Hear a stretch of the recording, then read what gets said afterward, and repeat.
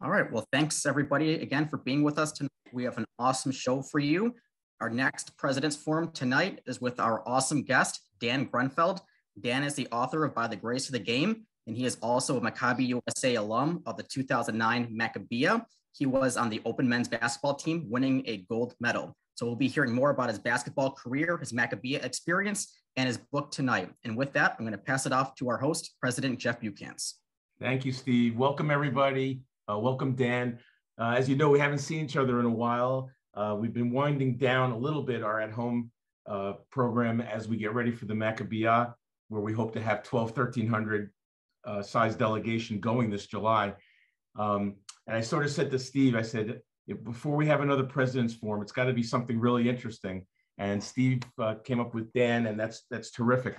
So I hope everyone had a happy Thanksgiving, a happy Hanukkah, getting ready for the new year. And with that, I'd like to say, Dan, welcome to the President's Forum. Thank you so much. It's wonderful to be here. And thank you to everyone who joined. I see many friendly faces, Ami Munson, my good friend, and I think I have several other teammates who are here. So it's just wonderful to be with the community. Thanks, Dan. So I think we said the last time we spoke, I grew up in the same community and went to the same high school as your father in Forest Hills, New York. Tell us about your upbringing, where you grew up and what your Jewish upbringing was like. Absolutely. So I was born in the suburbs outside of New York City, so in Franklin Lakes, New Jersey. My birth was literally planned around the NBA basketball calendar. And so my dad had 2 road trips. And so he took one road trip.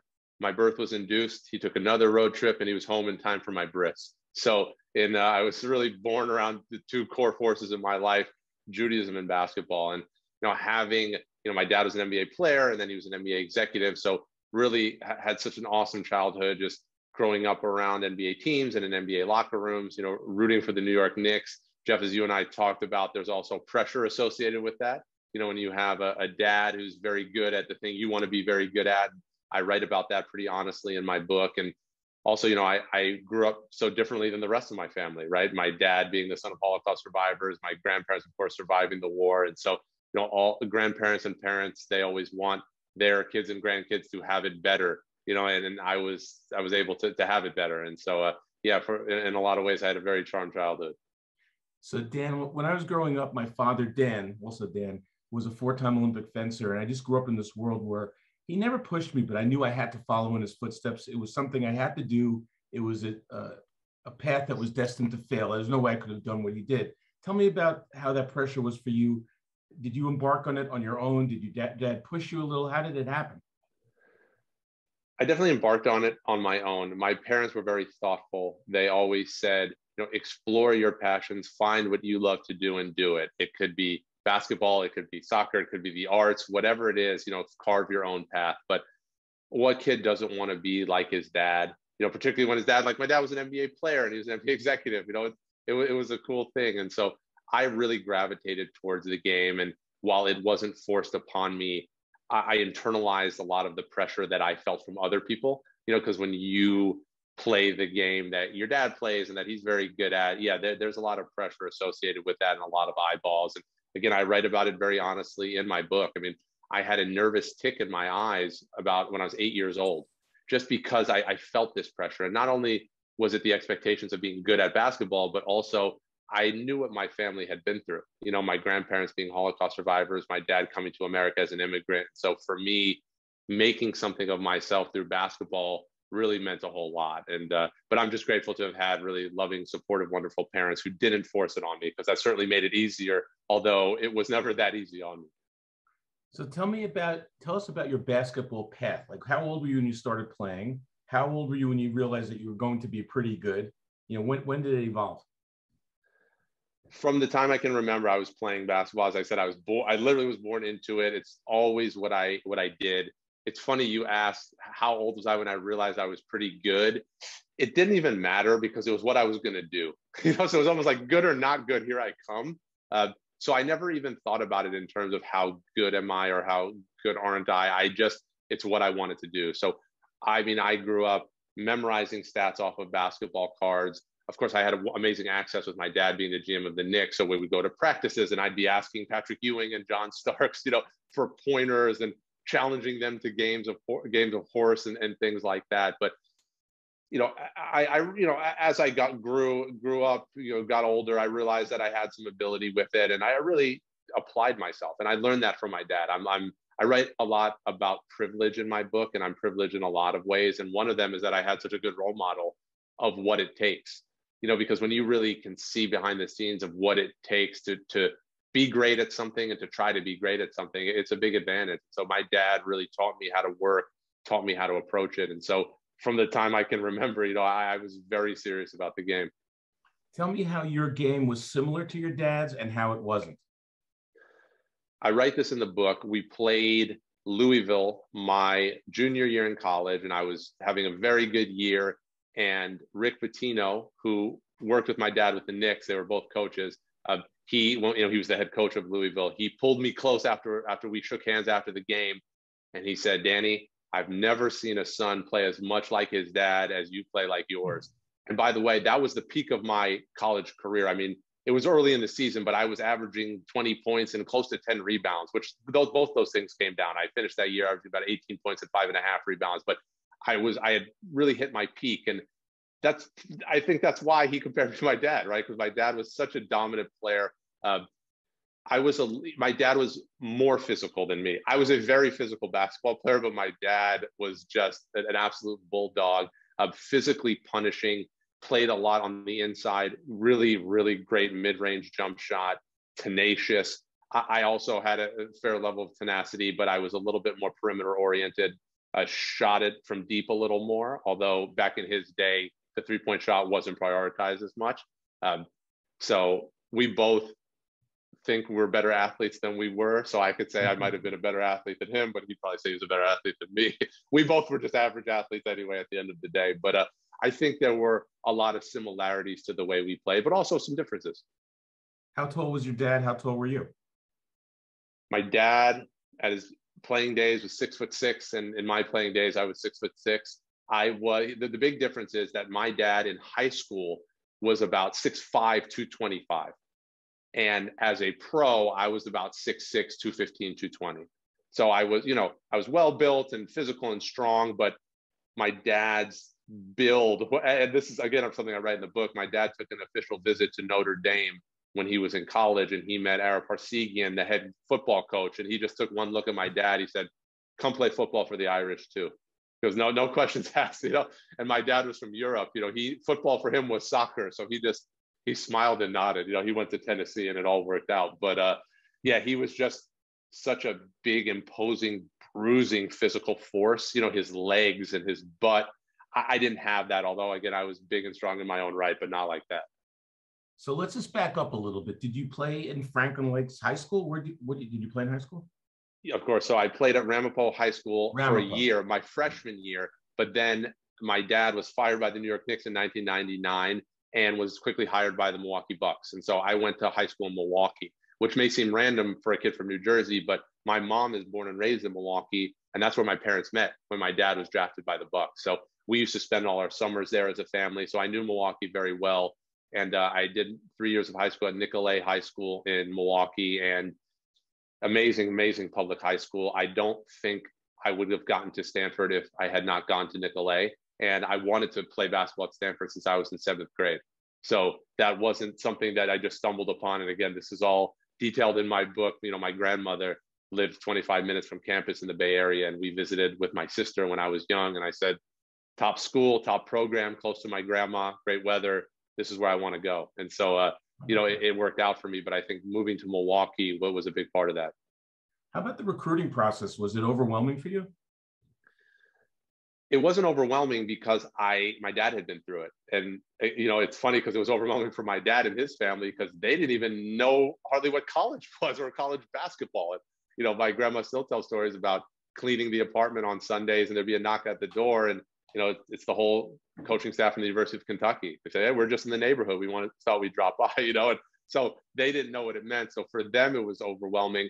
I had such great, example from my dad and those experiences. And so, and since I was so hell bent on going to Stanford, it really narrowed my priorities. I was recruited by many schools, and I would get mail, and when scholarship offers started coming, that was very cool and exciting. But my parents can tell you, and I know some of my teammates, I think, are on the call. I have a pretty high level focus. And so I was just really focused on what I wanted. And I think that kept me kind of grounded and my eyes on the prize recruiting wise. I will say that, but actually both my parents' alma maters were in the conversation, because my mom went to the University of Wisconsin and I was, in Milwaukee. And so Bo Ryan and his staff, I really appreciated. And then the University of Tennessee, where my dad played, Buzz Peterson, I would, get a FedEx every day from him, with a really nice note, and the nostalgia of it all kind of was intriguing. But my dad said to me, "Hey man, if you pick Tennessee over Stanford, we're going to have a problem." So how about that? Yeah, even though he loves the balls, as do I, but he knew I wanted to go to Stanford, and that's how it worked out. Well, that's great that it worked out. So tell us about some of your greatest memories at Stanford playing ball. Oh, wow. Yeah. So, I was lucky that we had such a good program. My freshman year, we were a 4 seed in the NCAA tournament. My sophomore year, we were the #1 team in the country. We started the season 26-0. So think about that. That's in the Pac-10, where for the University of Arizona, their starting lineup: Andre Iguodala, Channing Frye, Hassan Adams, Salim Stoudemire, Mustafa Shakur. These are 5 NBA players. Our team at Stanford, we had Josh Childress, who was an NBA lottery pick, but then a bunch of role players, really, really good players. And yeah, we didn't lose until March. And so one of my best memories from that year was it was actually my 20th birthday, and we were 19-0, and we were playing Arizona at home. We were ranked #2 in the country at that point in time.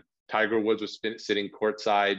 Dick Vitale was announcing the game, and we won that game on a 35-foot shot at the buzzer that my teammate hit. And if anyone is interested, you can go on YouTube and type in "The Miracle at Maples." You could watch it. You'll see number 20, who's me, sitting on the bench and jumping up and down and being the first to run onto the pile. I wasn't known for my speed, but I don't think I ever ran as fast to run on the pile when that shot went through the hoop. But listen, I had a lot of great memories there.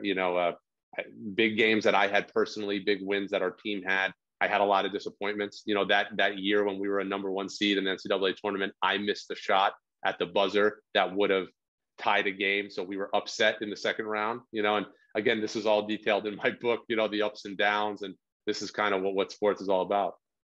Wow. So after college, well, that's some great stuff. After college, you went on a different path than your dad did. You went for almost 10 seasons throughout Europe and Israel. Tell us how that happened.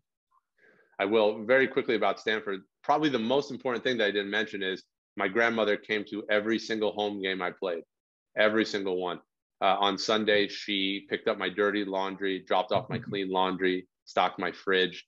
I'm sure, there are a lot of Jewish grandmothers in our lives, right? So we know that type of treatment. And that was probably the most special thing, honestly, to be able to, to walk that journey with her was amazing. And she's 96 years old today, still lives 25 minutes from me and my wife in the Bay Area, still cooks us big feasts. She's doing amazing. Oh, that's tremendous.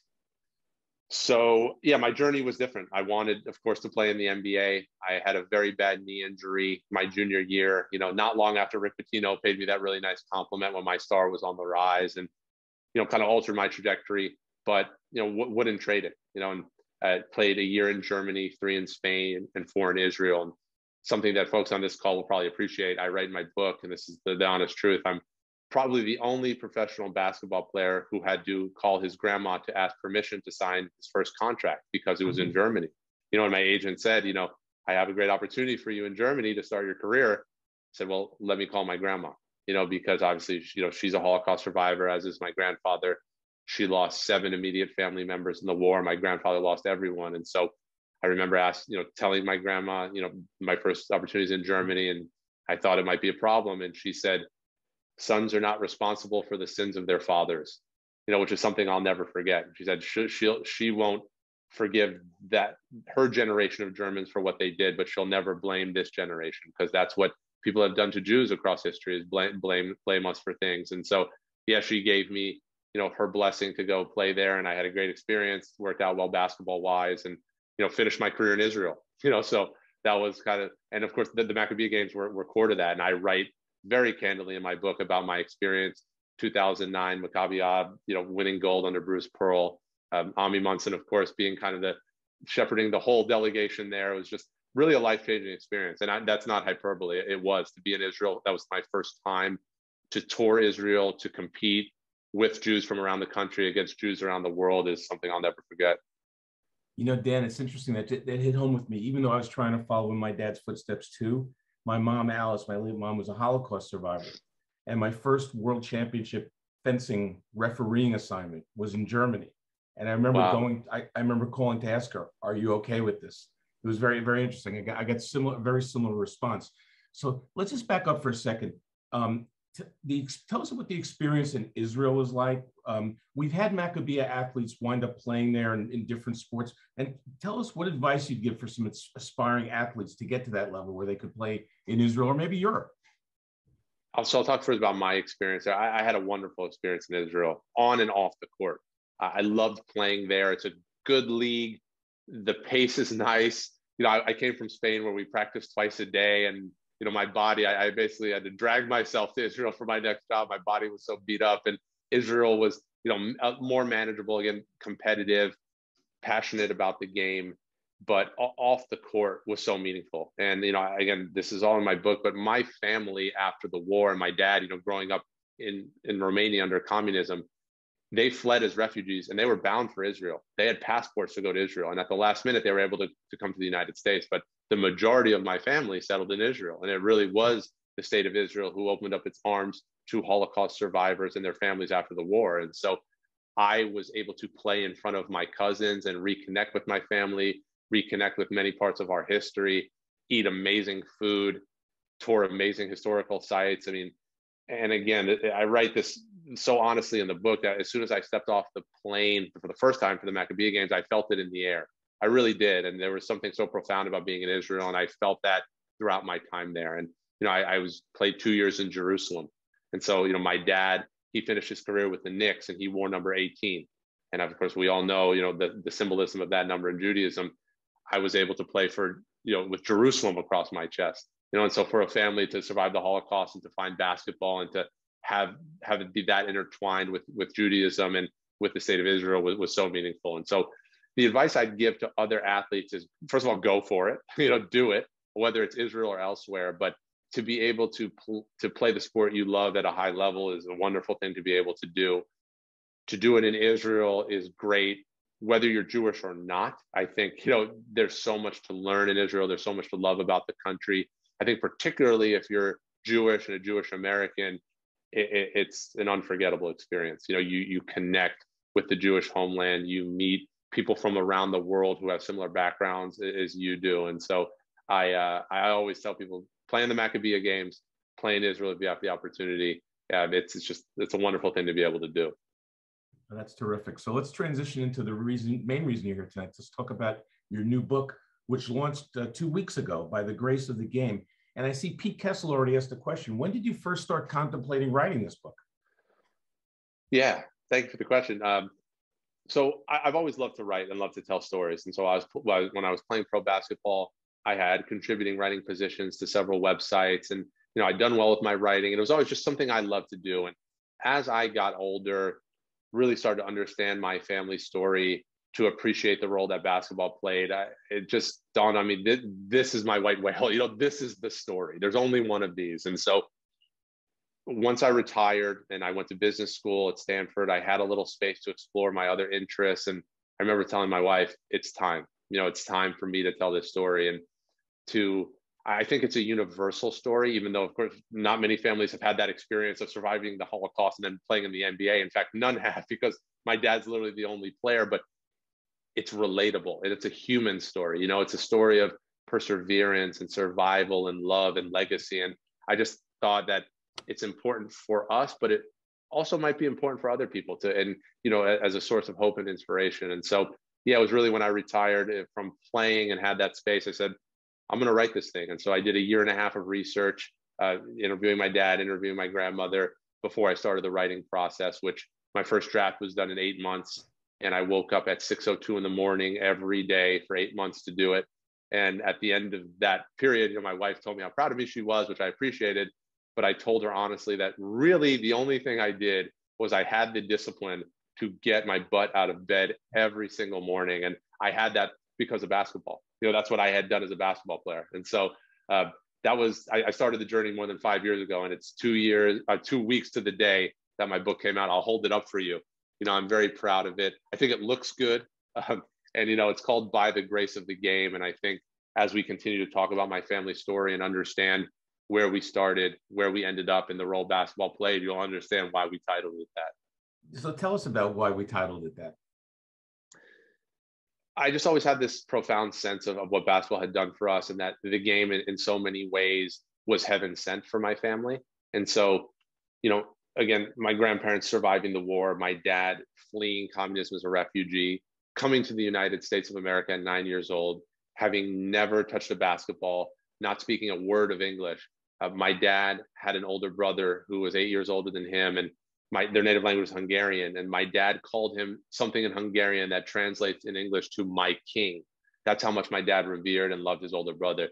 He was diagnosed with leukemia almost immediately upon arrival in the United States, and he passed away within a year.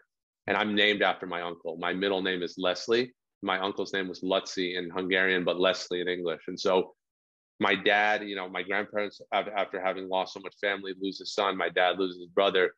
He went to the playground in New York City in Forest Hills, to make friends, to learn English, and to heal from that loss.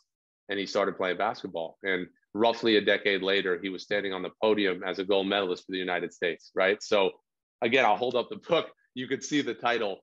It speaks for itself, right? Once you know that history, for a game to kind of appear, and we also talked about the pressure I felt and the expectations. I always kind of had my sights set on my goals with basketball.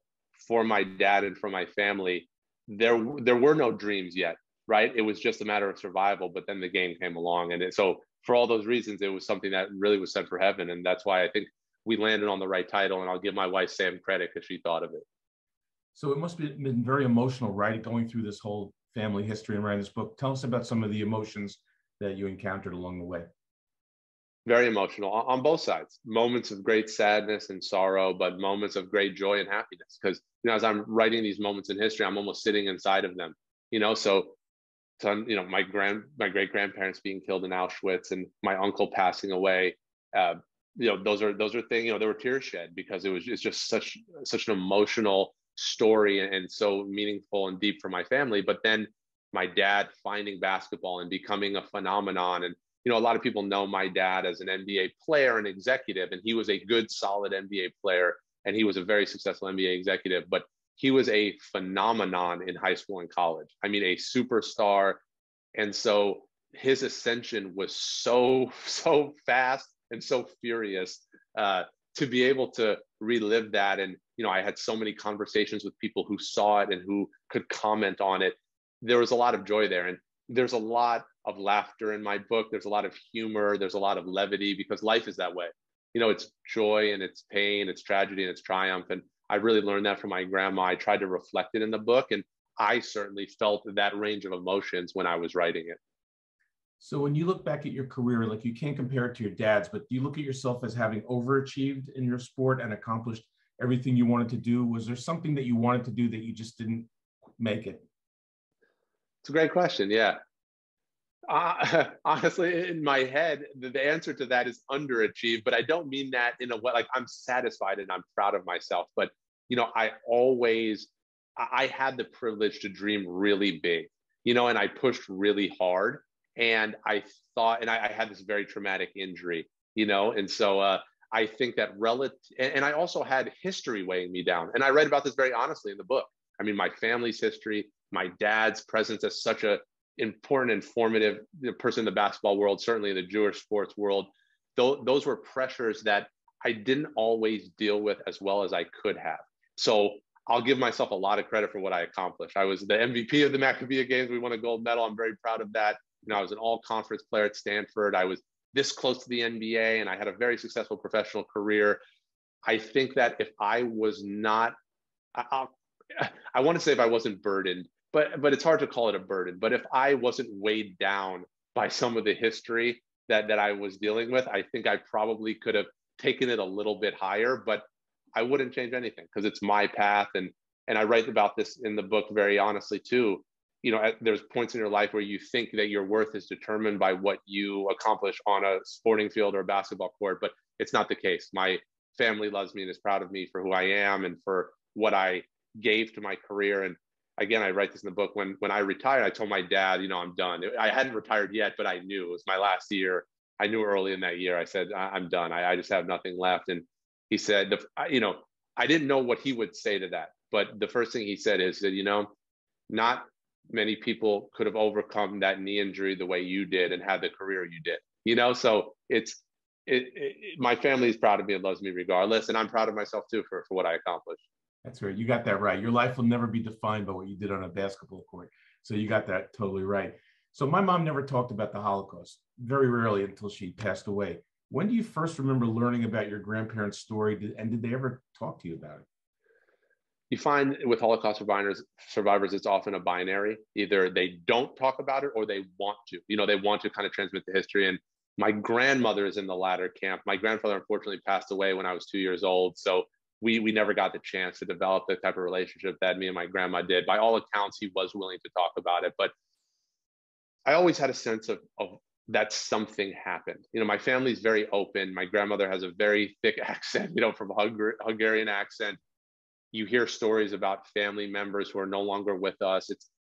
Kids are intuitive and perceptive. You pick things up. And so I knew from a very early age that something bad had happened. And as I got older and matured, they were kind of more candid about some of those details. And honestly, I never knew the extent of much of it until I took the year and a half to double click on everything, to pull every thread.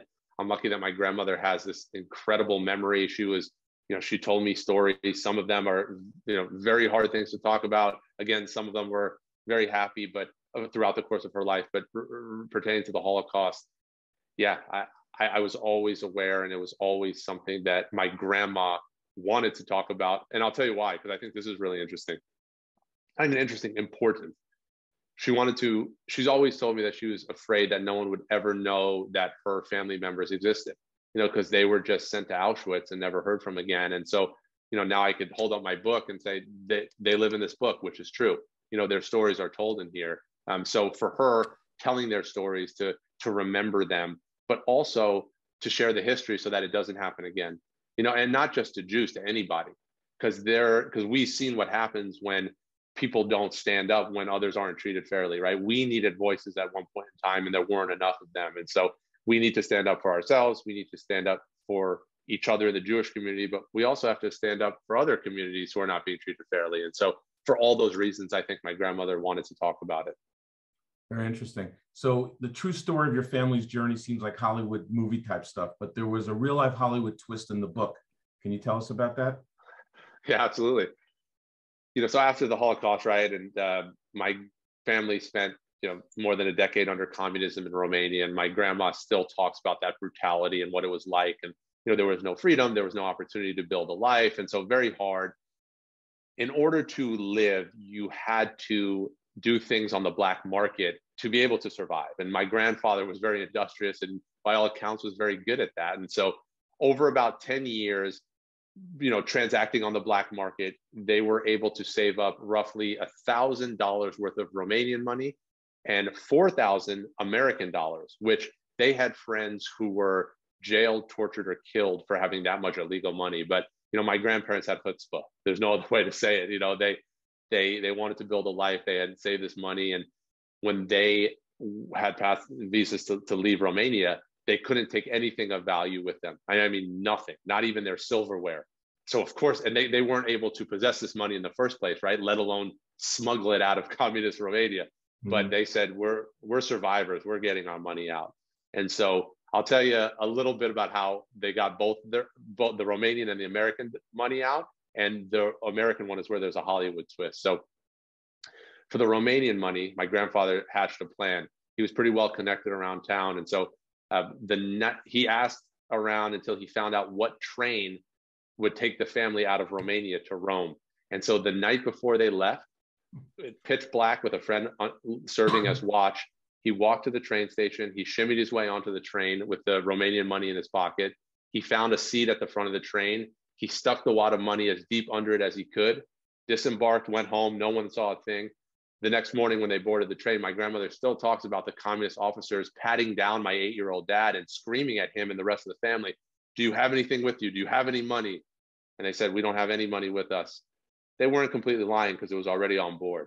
And so they took the train to Rome. They disembarked. My grandfather took that money off. And so, the communist officers never knew about it. So that was the Romanian money. The American dollars were much more dangerous, and there were much more of them. And that's where the Hollywood twist comes in. They couldn't figure out for the life of them, how are we going to get this money out, right? It's impossible. My grandmother had a cousin who was also a Holocaust survivor who lived in Budapest, and he was a production assistant on a movie set. The biggest star of that movie was Buddy Hackett. Buddy Hackett is one of the great American comedians of all time. He was on The Tonight Show roughly 80 times up to that point. My grandparents said, well, listen, if there's ever time to ask for a favor, it's now. So they asked my grandmother's cousin, hey, will you approach Buddy Hackett and see if he's willing to take our money out for us and send it to my grandmother's brother in the Bronx? And he didn't hesitate. He said, if you can find out how to get the money from Romania to Budapest, I'll take it back for you.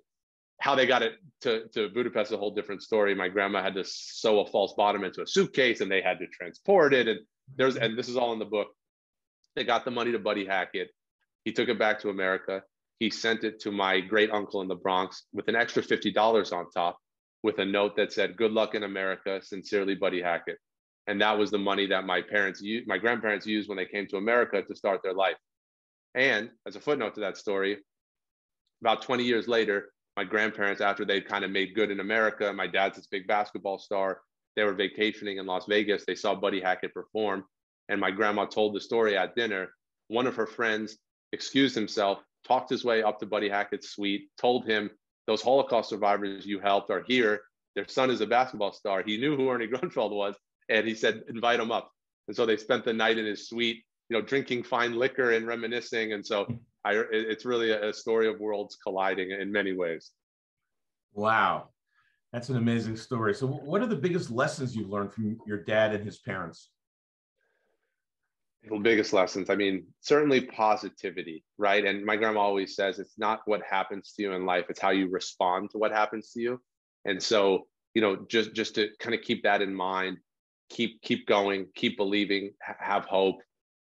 Of course, what my grandparents went through is the ultimate example of that. But we all go through struggles in our life. And my grandma she's such an amazing person in so many ways, but she has always made space for me to have my disappointments, right?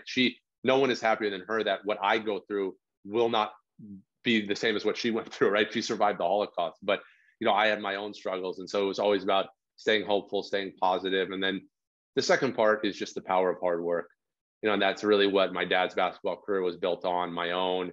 And it relates to my grandparents coming to America, not speaking English, losing a son, and they built a really nice life for themselves. And it was really all about work. And I can't tell you throughout the course of my career how many times my dad preached that to me. Anytime there are times you don't get along with your coach or you don't get along with your teammate. And anytime I would talk to my dad about my issues, he would say, keep working, hard work. If you work hard, good things will happen. And so really those are the things that I've taken, in addition to pretty much everything else, who I am and what I know. But those things are so paramount to my identity. And I definitely took them from my dad and my grandmother. You talked earlier about the word perseverance was a big part of the story, and that it's clear that it was. So you write in your book about experiencing anti-Semitism in America, long after your family had fled from it, school and basketball. How did that affect you, and how did you deal with it? Yeah, anti-Semitism, even if it's not apparent to the naked eye, it's always present, and I think that's the sad reality of the world we live in. I certainly felt it over the course of my life, whether it's like microaggressions, jokes, comments, whether they're more direct incidents. I write in the book about, playing baseball with my friends growing up, which by the way, in and of itself is noteworthy, because I don't know when I wasn't playing basketball and I was playing baseball, but that's a whole different story. But there was a little shed in our hometown that had the baseball equipment, and I opened up that shed and there was a white swastika on the inside of the door, spray painted, big one. And I'll never forget that. And so I think that it's something that Jews experience around the world.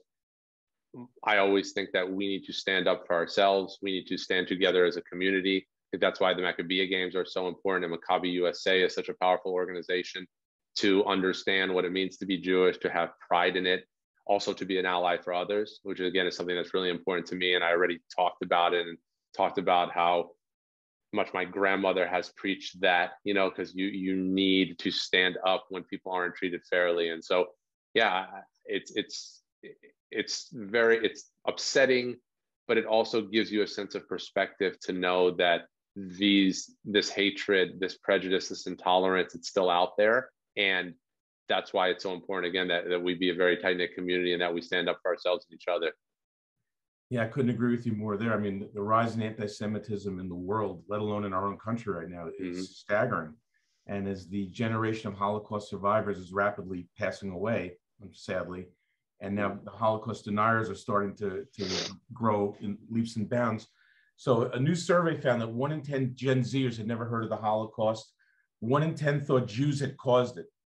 Meanwhile, Europe is seeing an emergence of fascism and anti-Semitism. So what message would you have for young people who might pick up your book, having little or no experience with Jewish history or Holocaust education? Well, the fact that they picked up my book is a start, you know, because just engage with the history. You know, first of all, I'm happy they're reading my book, but really you have to be exposed to it. And you can't blame some of these young folks who don't, you know, there aren't laws in all of our states to teach the Holocaust. Many people in other generations aren't that educated about it. So I think first and foremost, it's learning this history and knowing it. And I'll give you a great example. You know, the foreword for my book was written by NBA Hall of Famer Ray Allen. Ray Allen was recently named one of the top 75 players in NBA history.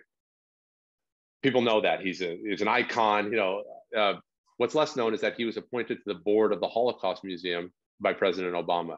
He saw Schindler's List in college, and it moved him and it struck him so much. He said, "This is not just a Jewish tragedy. This is a human tragedy. You know, everyone needs to know about this." And so he's really made it his mission to educate people on the Holocaust. And every time his teams in played in Washington, D.C., he'd take teammates to the museum. He's visited Auschwitz. And so, you know, it kind of just shows the power of making people aware of this event in history. So again, if they read my book, they'll know about the Holocaust, and they'll also have faces and names, because at this point in history, it's almost an abstraction. It's 6 million Jews and millions more. It's almost impossible for people to get their minds around. But I've been telling a lot of groups as I've been speaking about my book, you know, it wasn't that long ago and it wasn't that far away. And so many people, particularly this younger generation, maybe they're not Jewish or don't know Jewish people, they've never met a Holocaust survivor. But if they read my book, they'll know my grandmother, you know, so that's a start right there, you know, just to know the history. So you spent all this emotional energy in writing this book, months and months and research. And now that you've written it, what are you hoping people take away from this book? Well, what we just talked about, particularly for the younger generation, as you know, a tool to educate. You know, I've always said that the wrapper of this story is basketball. So I hope young folks will engage with it, because it's a fun and funny and, you know, exciting story, but there is this really deep and important history. So that's one piece. But, you know, ultimately, there's a lot of darkness in this family story, but there's much more light. There really is. And so I hope that people who read it have the sense of hope and inspiration that I've always felt through the course of my life, just knowing this story and knowing people who went through so much, who overcame so much, who achieved so much, not just as basketball players, but as people, you know, how they've loved their families and how they've been in the communities. And so, yeah, I hope that people read the book, are inspired by it, are entertained by it, but really have a feeling of hope from it. So when I wrote my book, Dan, I wrote it very episodically. I really didn't know where it was going. And then one chapter was an epiphany and tied the whole meaning of my whole story together. When you went into writing your book, was it the same way? You were looking at episodic things and something might have tied it together? Yeah, I mean, in a sense, I had an idea of, you know, I knew the bones and what the components would be and where I ultimately wanted to go. You know, it's like a journey. You know your destination, but how you're going to get there, it remains to be seen. And that certainly happened in the writing process.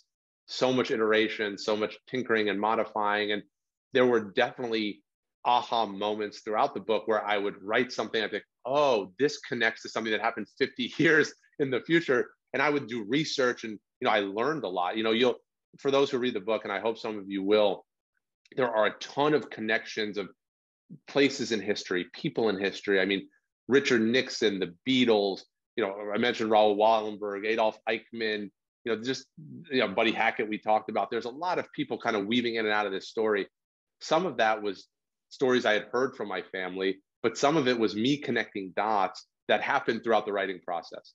So it was, I would say my experience was very similar to yours. I had my eye on a destination, but how I got there, I didn't know, but I do think I got there at the end of the day. That's great. So although the book just came out, have you ever even thought about writing another one down the road? Wow. So there'll never be another one like this. There can't be. This is the one. This is my, again, without being hyperbolic, this is my soul on a page. It really is. It's my story, my family story. But I love to write and I love to tell stories. And certainly there are other stories in my life that are meaningful and other things I like to tell. So yeah, I do hope one day to continue writing, to write another one. But yeah, there's only one of these. Where can we get a copy of your book? What's the easiest way? Amazon.com is the easiest way. I'm proud to say that it's sold out at local bookstores, which is a good thing because people are interested, but we want to support local bookstores because it's really important. But yeah, it's sold out at local bookstores. So Amazon, it'll get to you. They have a big shipment there. So yeah, I hope some of you will read the story and engage with it. So you can't have an interview in the President's Forum without a little bit of Jewish guilt. Are you ever thinking about getting involved with Maccabi USA in the future? Thank you for this. I'm happy listen, honestly, I'm involved with Maccabi USA today because I'm doing this panel. I'm still have close relationships with the organization. I have lifelong friends that I met through Maccabi USA. So there won't be a time in my life where I'm not involved. And I think, and honestly, you all don't even know that I talked to some Jewish athletes who have reached out to me. And that's the first thing I tell them is go play in the Maccabi games, play in local Maccabi's things, because it's so meaningful and important. And so, yeah, I consider myself always a friend of the program, part of the family, and that will continue. Yep, it's an important part of my life. That's great to hear. So Dan, thanks for this wonderful interview. I think now we have a very enthusiastic group here tonight. I'd like to open it up for some Q&A. And it's never that easy with, we have 3 different screens here. So if someone would like to ask some questions, now is the time to unmute yourself and wave to me and I'll call on you. We also have, I think, in the chat, people have dropped questions. So my eyes aren't very good, so I don't know if you want to see me up close and personal like that, but if someone could maybe feed those questions. I found one that I didn't ask. What was the process to get Romanian citizenship to play for the national team? Did your family have any hesitations for you to do this? It's a great question. No hesitations. I did, it was helpful for me in my European career. It took 6 months to get my dad's birth certificate from Satmar, Romania. I mean, it took forever, and I read about it in the book, and there's some funny stories around it. It was a process. It took, I think, 1.5 years, 2 years by the end of it for me to get the citizenship. It helped me in my European career because they were part of the European Union, so I could count as a European for certain quotas in leagues around the world. My stint with the Romanian national team was short-lived, and again, I write about that with a good deal of humor. That I wasn't expecting some of the conditions that I encountered. One of them being that our center forgot his shoes to one of our first games, and it just seemed okay with everyone. And there's more. I'll let you read the book to learn about some of that. But yeah, listen, my family didn't leave Romania under good terms, right? They fled. And I actually reference this in the book as well. When my dad was an Olympian in '76, Nadia Comaneci, had her perfect tens. And I asked him, did you feel, and she's Romanian, I said, did you feel kind of a kinship and connection to her? And he said, I didn't at that point in time. I was an American, and we had fled Romania, and I had found basketball, and I was now, a citizen of the United States of America. And so, there was some complicated history there, but ultimately it's where we come from. And so I'm glad that I was able to go back in certain ways and kind of tie the history together a bit. Thanks, Dan.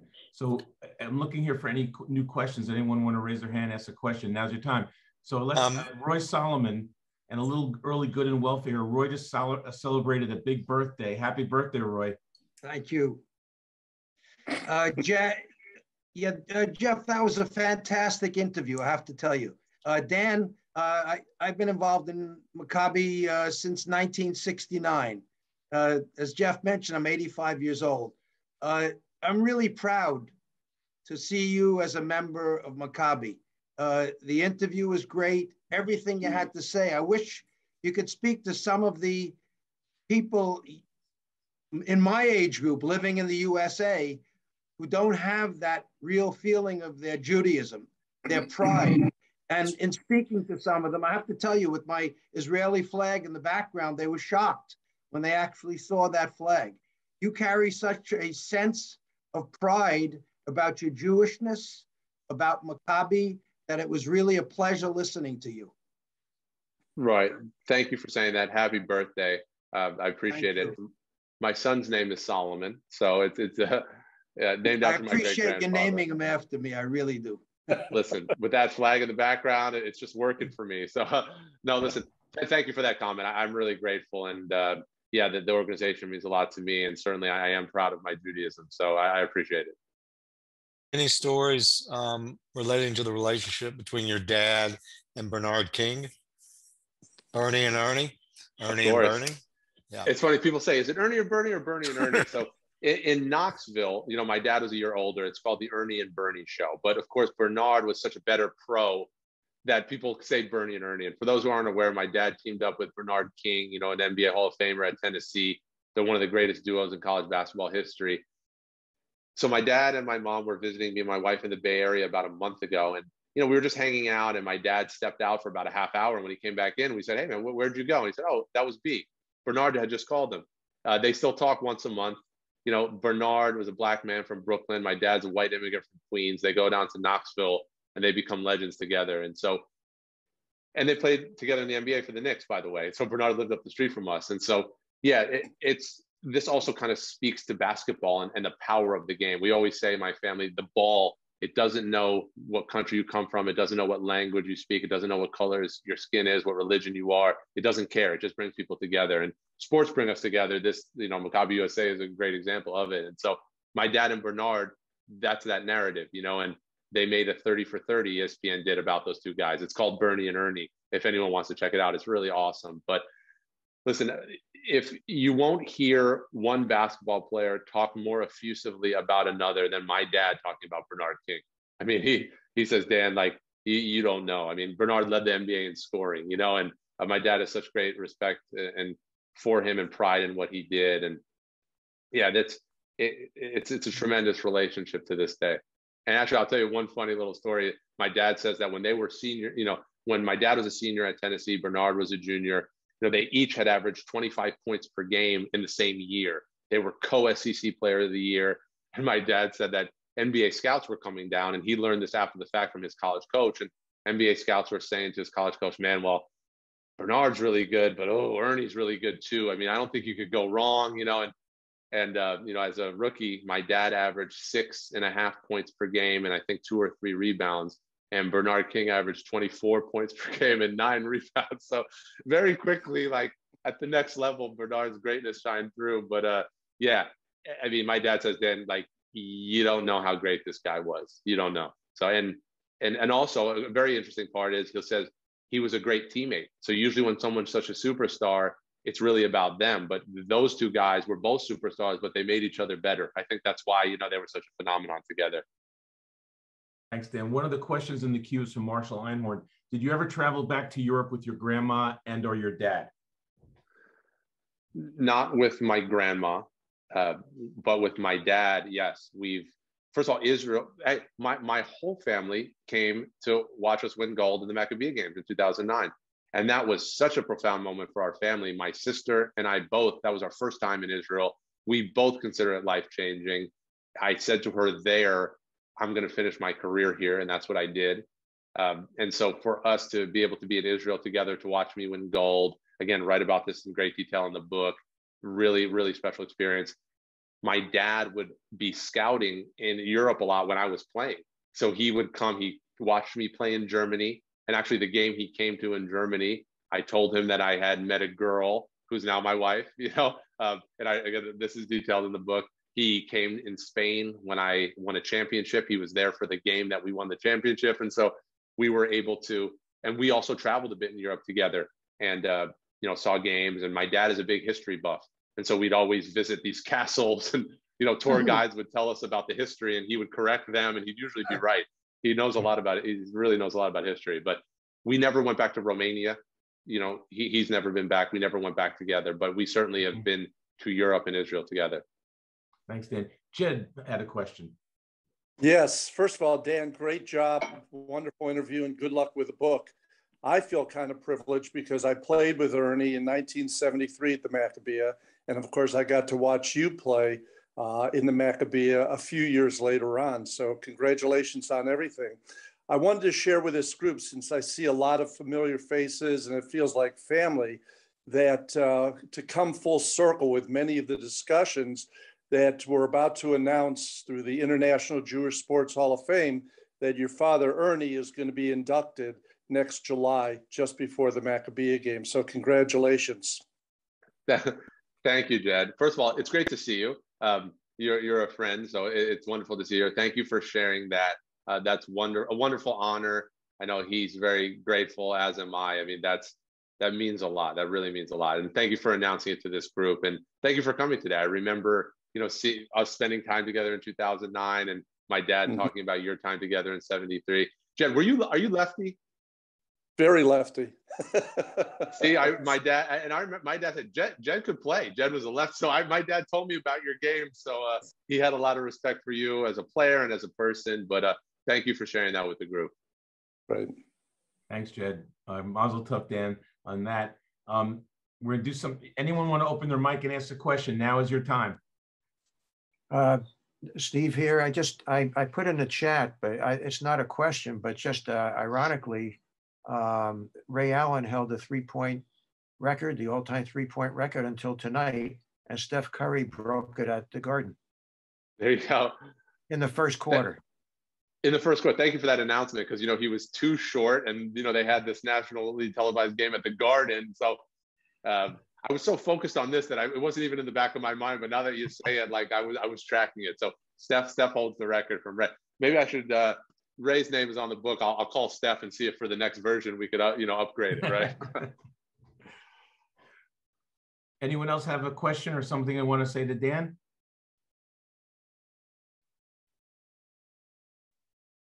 Okay. I do. Go ahead, Danny. Hi, Jed. How are you? Hi there. Okay, my name is Danny Hakim. I'm actually calling from Israel. It's nearly 4 o'clock in the morning. I really appreciate everything you said, Dan. I can't wait to get a copy of your book. I'm on the board of Maccabi World Union, and I'm also putting together a coalition of sports for peace and social change here in Israel. And at the moment, we've got 10 leading organizations, including 2 basketball organizations, one called Peace Players and the other one called Hoops for Peace, which is an Arab organization. And we're putting it together. And within just the coalition, we have 25,000 kids, Jewish and Arab. And it's going to be really quite a powerful source for social change. I'd like to know from you, Dan, you mentioned about the values of tolerance and being positive. How can basketball, in your eyes, be used to create peace more in our little country here? Yeah. Well, Danny, first of all, thank you for staying up or being up for this. So Peace Players International is an organization that means a lot to me. I volunteered for them when I was playing in Jerusalem. Actually, on my book website, which is just dangrunfeld.com, there is a page where you can donate copies of my book to Peace Players. So for many reasons, they're an important organization to me. I'll applaud you for the work you're doing.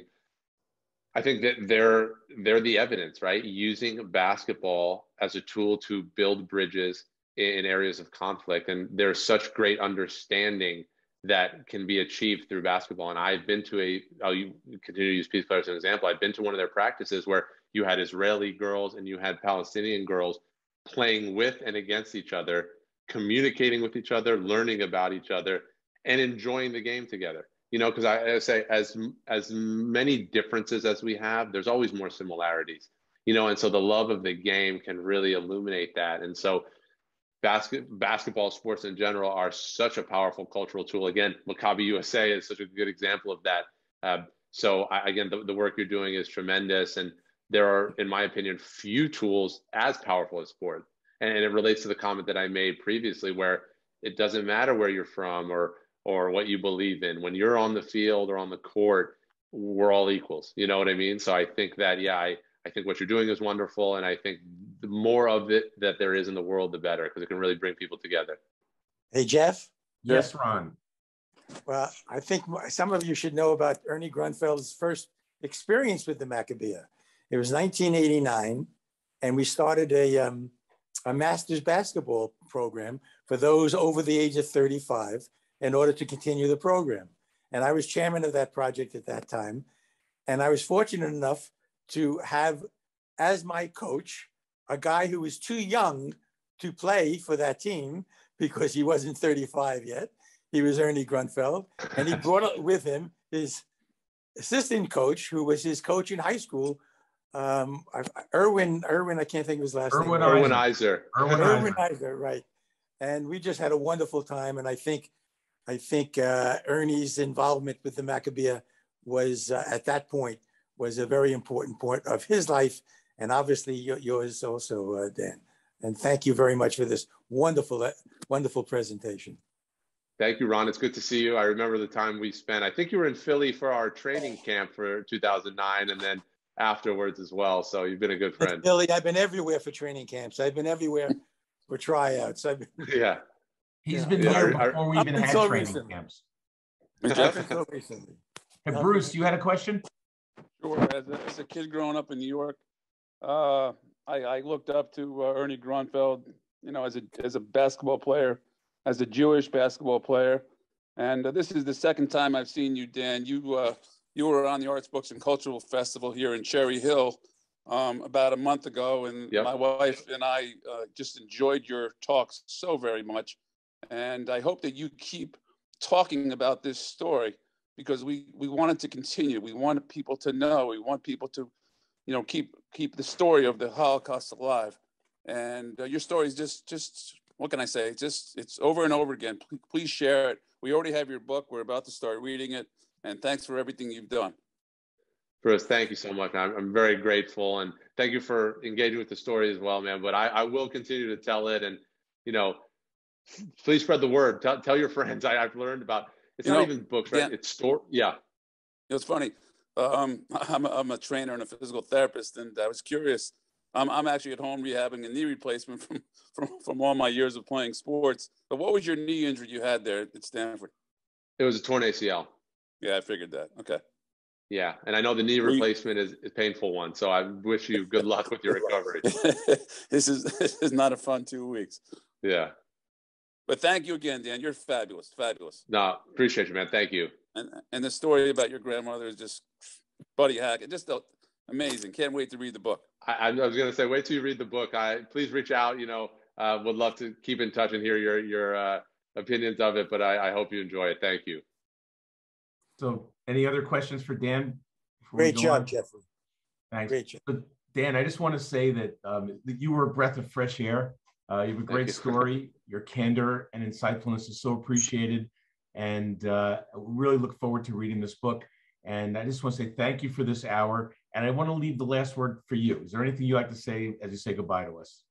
Yeah, first and foremost, thank you. So thank you to Jeff, Marshall, Steve, and the whole Maccabi USA family who's giving me this opportunity to share the story. I'm very grateful. So thank you for that. Thanks to everyone who came tonight. I mean, I know we all have a lot to do, and to spend an evening hearing me talk about this story really means a lot. And I think I'll just reiterate what I said before, that despite the darkness in the story, there's more light, and it's hopeful and inspirational. And I hope some of you will pick up a copy, read it, and tell your friends about it. That way we can continue to transmit the history, because it is an important one.